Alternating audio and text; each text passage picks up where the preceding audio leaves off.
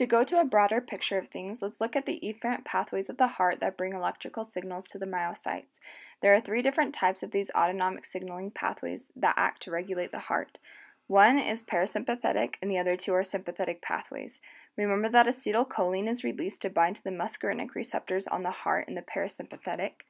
Norepinephrine is released from the sympathetic pathway to bind to the beta-1 adrenergic receptors. And epinephrine is released from the adrenal gland and travels through the bloodstream to bind to both beta-1 and beta-2 adrenergic receptors in another sympathetic pathway.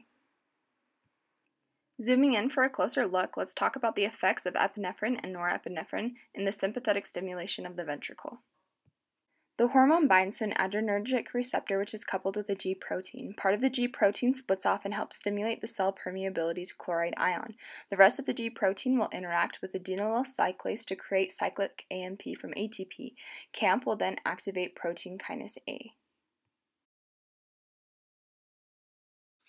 pKa will use phosphorylation to increase the activity of different ion pumps and channels in the cell. It stimulates the entering of calcium into the cell through L-type voltage-operated calcium channels. It phosphorylates the ryanodine receptor to stimulate the release of calcium, and it also phosphorylates the calcium ATPase inhibitor, phospholamban, so that it loses its inhibitory ability and the ATPase can increase the rate at which calcium enters the SR. This all increases the rate at which the cell can contract during a fight or flight response. Now that we have looked at the sympathetic response in normal cardiac cells, let's look at the sympathetic response in the SA node. I'll begin by explaining what a normal action potential in the SA node looks like and then compare it to how it looks during a sympathetic response.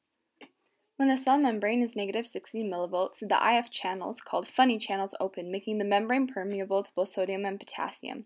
An influx of sodium enters the cell. Then some calcium channels open, and later more open to continue to depolarize the cell as calcium enters. The calcium channels close as the potassium channels open, and the exiting of potassium causes the cell to repolarize. After the cell is hyperpolarized, the potassium channels close and the funny channels open again. These funny channels are what allow the cells to be autorhythmic rather than waiting for an outside signal to reach threshold. When cyclic AMP is increased inside these pacemaker cells due to a sympathetic response, it increases the probability that the funny channels will open. The slope of the depolarization caused by the funny channel steepens and the heart rate increases. Taking a closer look inside the cell during sympathetic stimulation, we see that there is a similar but different response from the regular cardiomyocytes. When the hormone binds, the G-coupled receptor begins to have an inhibitory effect on some potassium channels. The G protein interacts with the adenylyl cyclase to create CAMP. And this will directly increase the funny channel activity to speed up the depolarization of the cell. It also stimulates pKa activity, which will in turn increase calcium permeability in the cell.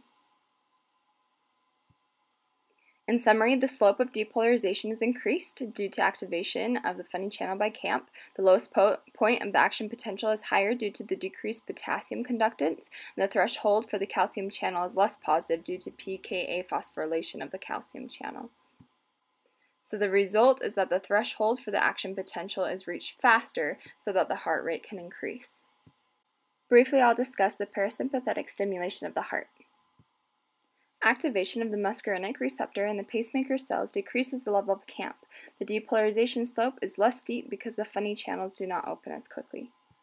Therefore, the heart rate decreases. In this parasympathetic response, the slope of the depolarization is decreased, and the lowest point of the action potential is lower due to the increased potassium conductance.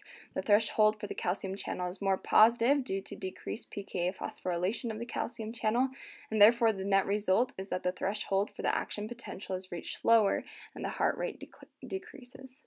And that pretty much sums up an overall picture of cardiovascular regulation.